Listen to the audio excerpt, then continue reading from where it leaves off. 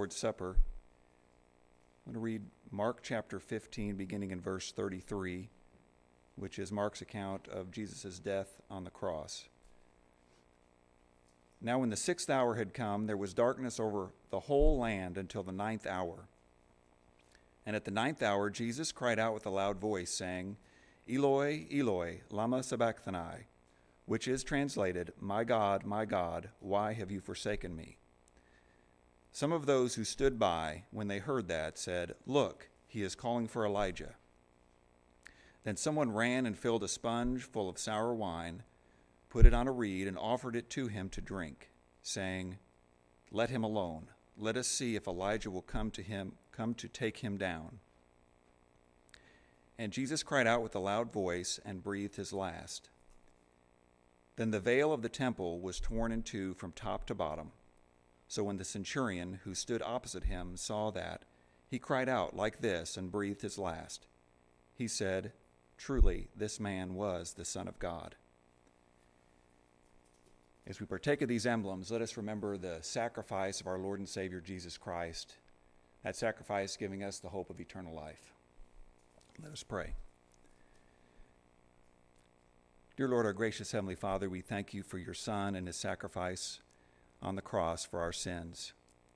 Please bless this bread which represents his body which died there for us and for our sins. And please be with us as we partake of it. In Jesus' name we pray. Amen.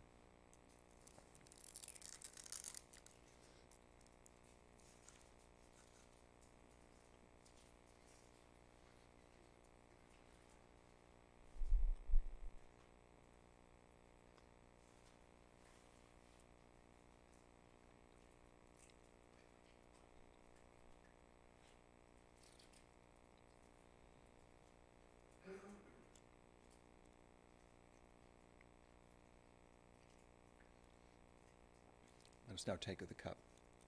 Bow with me. Dear Lord, please bless this cup which represents your Son's blood which was shed for our sins.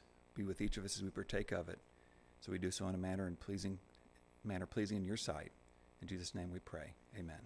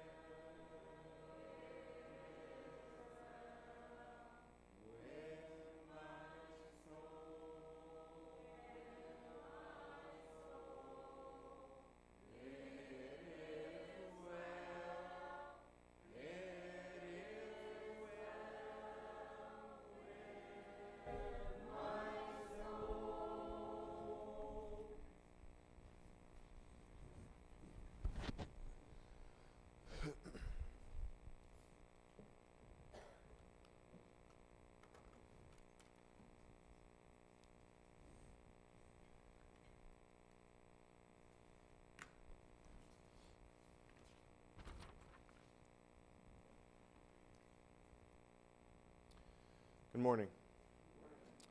It's great to see you all this morning. Great to have another opportunity to worship the Lord our God in spirit and in truth. I appreciate Brother Jack's song selection. I appreciate that last song because we truly need to think about how well things are with our soul, especially in times like this. Our scriptural text is going to come from the book of James. The chapter is 1, and the verses are 2 through 4. That is going to be our scriptural text on this morning.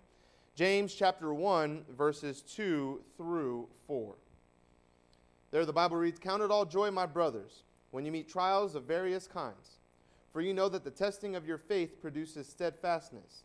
And let steadfastness have its full effect, that you may be perfect and complete, lacking in nothing." Brethren, when we stop and we think about the day and age that we live in, we see that we live in a time where God is not a priority, nor is he even a thought in the minds of many. And as Christians, living in such a world brings forth its challenges. It can cause us to lose sight of what is truly important. It can cause us to get caught up and lost in the ways of the world and adopt the mentality of those who are truly not spiritually minded.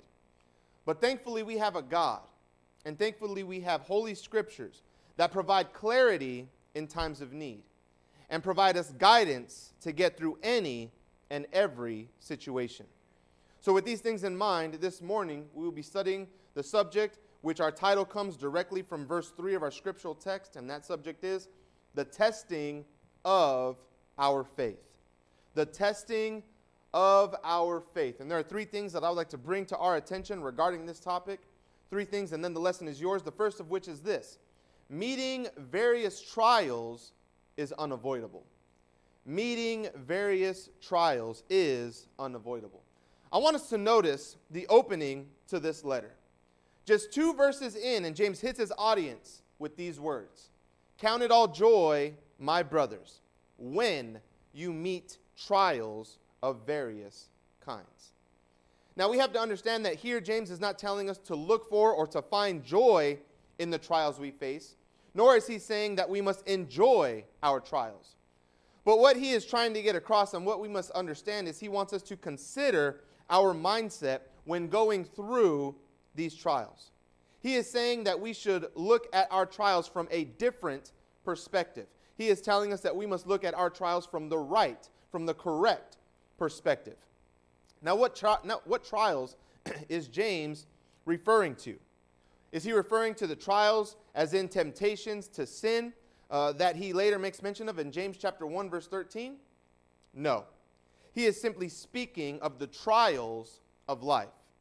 Health trials, family trials, work trials, financial trials, and trials that are exclusive to followers of Christ.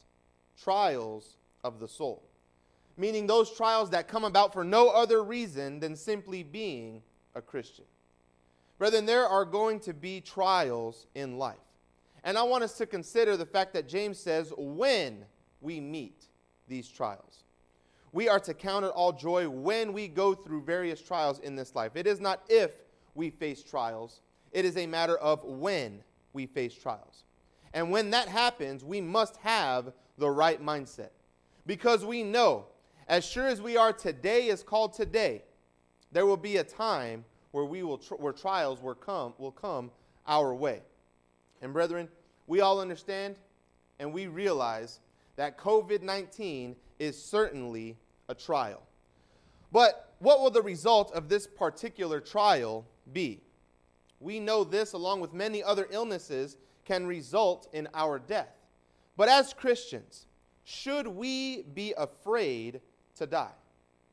Should we use all of our strength, all of our energy to hold on to this life and fail to realize that those who hold on to this life are simply not prepared to lose it?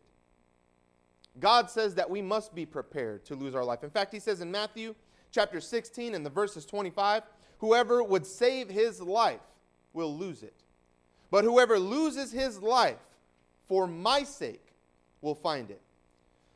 Most people generally follow rules for good health and self-preservation, meaning they avoid things that could hurt or jeopardize their body. And in all reality, there's nothing wrong with having such a mentality. There's nothing wrong with not doing things that could harm you or doing things that are good for you. But as Christians, we must consider what is best for our soul first. That is what should be of utmost importance in our lives. When we think about the apostles, consider the apostles before the resurrection of Christ and consider the apostles after the resurrection of Christ. What was their attitude before Jesus rose from the dead? Let's say in the garden when Jesus was arrested. What did the apostles do? They talked a good talk, and they said that they wouldn't flee, that they would be always by his side, that they would be right there by Jesus. They would go to him, go to death for him. But in reality, what happened? They fled. They avoided what could be physical persecution, what could jeopardize their self-preservation. Peter said that he wouldn't deny Jesus.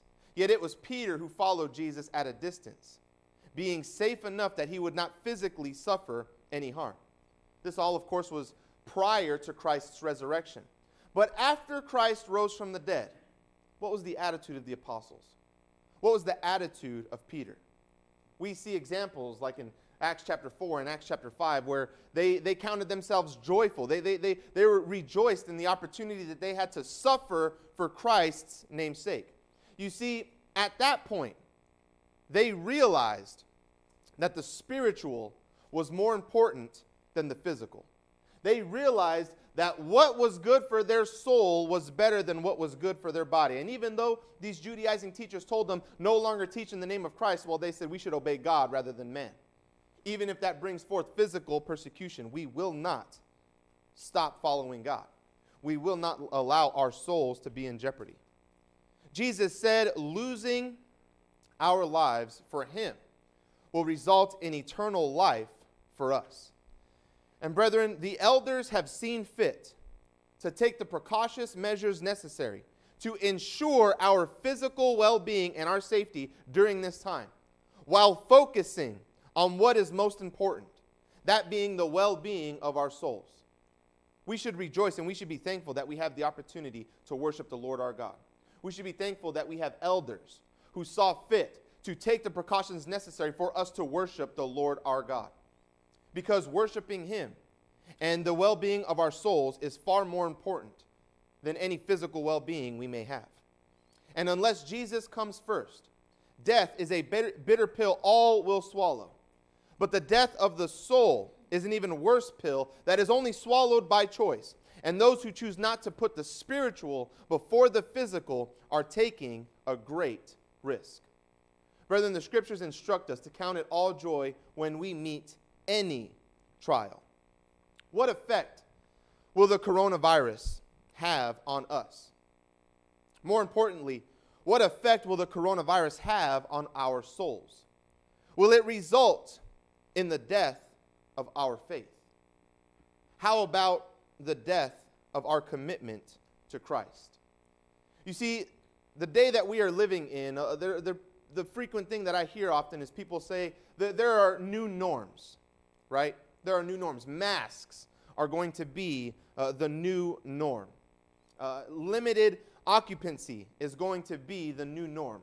Lines outside of stores and businesses is going to be the new norm. And these things might be the new norm for the time being. But brethren, we have to remember and we have to understand that it is abnormal for a Christian not to follow Christ with a spirit of complete submission and commitment. We cannot expect a world without God to think in ways that benefit a relationship with God. No matter what we are going through, no matter what we are dealing with, we must look for the good that can result from it. Because all trials, big or small, all trials test our faith and can either make us better or bitter. As we proceed through this coronavirus pandemic and this COVID-19, all of these restrictions and everything, we can either allow it to make us better or we can allow it to make us bitter. Brethren, I pray that none of us allow it to be the latter. I pray that we all remain focused on the Lord. I pray that we always strive to look for what we're going through, what the trials that we face, how they can benefit our lives. You see, this is an opportunity for us to show our God and to show those around us who need to see the light that a commitment to Christ does not change and will not change, because we understand the value of keeping Christ, and we also know the result of losing him. This world is not expected to stop living because of a pandemic, and neither is the Christian expected to stop living for Christ because of a pandemic. We have to remember that Christianity is not part-time. Christianity is not something that we do when it is convenient for us. This is a lifestyle. This is a commitment that we have chosen to engage in for the rest of our lives. And when our faith is tested, we must respond accordingly. So meeting various trials is unavoidable. Our second point on this morning is this: the testing of our faith is useful. The testing of our faith is useful. And there's an incorrect way to respond to trials. Whenever those outside of Christ meet various trials in their lives, many times they look to blame God. Many times they lose faith or trust or belief in God. And oftentimes they also throw a pity party. But those of us who do possess a right relationship with our Lord are probably guilty of responding in similar ways as well from time to time. Now, the wrong way to respond to any trial is to be unable to see past the trial, to be unable to recognize the good that this trial may bring. These trials that we go through in life will bring pain. They will bring heartache, and they will bring stress.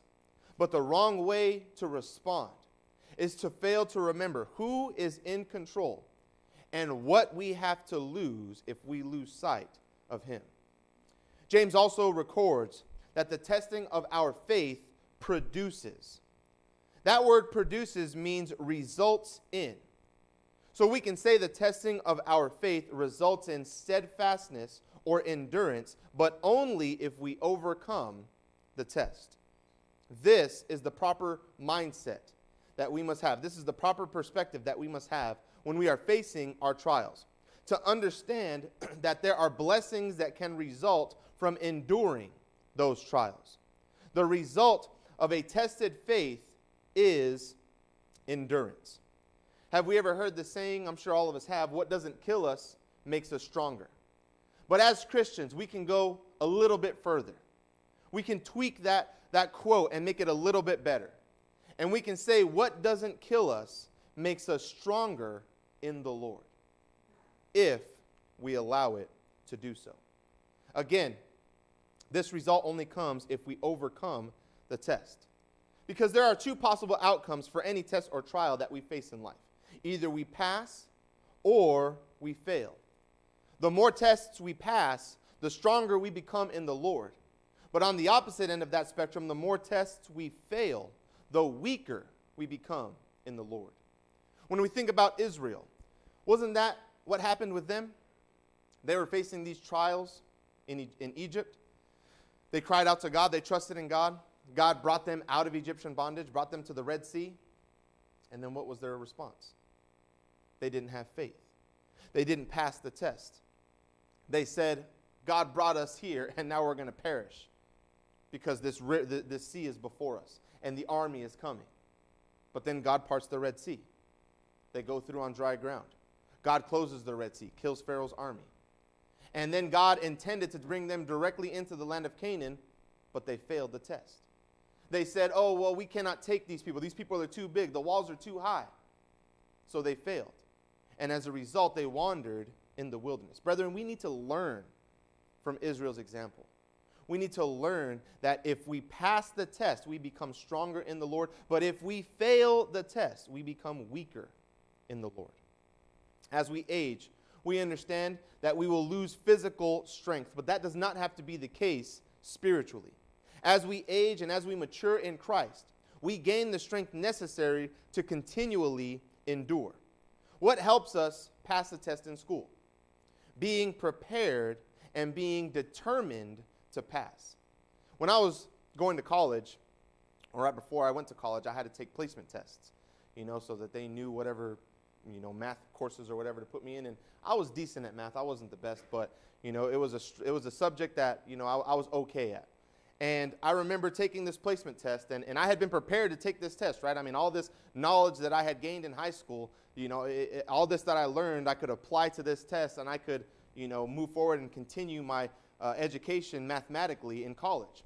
Well, when I had to take this placement test, I really didn't care too much about it. I figured, oh, well, I'll just be put in the average, college course, and it'll be fine. Well, I took this test, and I really didn't try. I knew what I needed to know. I possessed the knowledge necessary, but I wasn't determined to pass it. So I took the test. They put me in basically, elementary, junior high level mathematics, right? And this was stuff that I already knew, but I went to the teacher after, and I said, hey, I already learned this stuff. I know how to do all this. Is there any way that you can just kind of maybe write me a note or send me a pass that I can move up to, the next class? And she said, no, you have to take the placement test again. If you want to move up, you have to take the placement test. So I had to retake this placement test, and I was determined that time to actually pass it. I was determined to get through it, because I said, I don't want to sit here and go through this stuff that I learned years ago. I just want to, just continue learning and continue growing. And as a result of putting forth that effort, that was the case. And when we think about being prepared, and when we think about being determined, if we are prepared as the Word of God so perfectly does for us, and if we are determined to maintain the proper perspective, knowing that any trial that we go through has the potential to make us better, brethren, we will never fail. Turn to the book of 1 Peter. The chapter is 1, and the verse is 7. 1 Peter chapter 1, we'll begin in verse 6. It says, in this you rejoice, though now for a little while, if necessary, you have been grieved by various trials, so that the tested genuineness of your faith, more precious than gold that perishes, though it is tested by fire, may be found to result in praise and glory and honor at the revelation of Jesus Christ. Brethren, this verse not only speaks to the value of our faith, but also points out that our tested faith can result in praise, glory, and honor at the resurrection of Jesus Christ. First and foremost, our tested faith and our desire to overcome will bring forth praise, glory, and honor to our Lord and King, Jesus Christ himself. But our tested faith can also result in praise from the Lord towards us in these words, well done, good and faithful servant. You have been faithful over little. I will set you over much. Enter into the joy of your master. Matthew chapter 25, verses 21 and 23. It can also result in glory that Christ is willing to share with us, provided we are willing to suffer for him, and when he returns, be glorified with him, according to Romans chapter 8 at verse 17. And it can also result in honor in the form of a crown of righteousness. So you see, brethren, the testing of our faith is useful. And meeting various trials is unavoidable. That's going to happen. And our third and final point on this morning is this: the end result of steadfastness is becoming undiminished. The end result of steadfastness is becoming undiminished. You see, steadfastness develops spiritual maturity. We cannot grow from babes in Christ to mature adults in Christ without being steadfast. It takes time. It takes endurance. And when we think about being steadfast, when we think about this word steadfast, and when we think about the word endurance, let us also consider the word constancy, which means to be unchanging and to be unwavering. And the idea is to see the storm coming, stand in the direction of that storm, and remain there, standing our ground until the storm passes over. And as we struggle against the difficulty, as we struggle against the opposition that the storm brings, our spiritual stamina for future trials will be developed and strengthened. If Robert were to be standing in such a storm, that wind could probably move him pretty easily, right? But if I'm standing right behind him, now he's a little more grounded. You see, when he is by himself, he is not strong enough to keep himself grounded. But if he has someone bigger behind him, he can be better grounded. And when the wind comes, it will move him, but it will be harder for that wind to move me. And the same is true in a spiritual sense. If we are leaning against God during the storms and the trials that we face in this life, brethren, we will in fact weather them. We will weather all of them. But we have to keep trust in our God. We can become undiminished or complete if we stay the course. Just like staying in school and continuing education results in achieving various degrees, so also does staying on the path that leads to heaven, overcoming various trials, result in us being complete.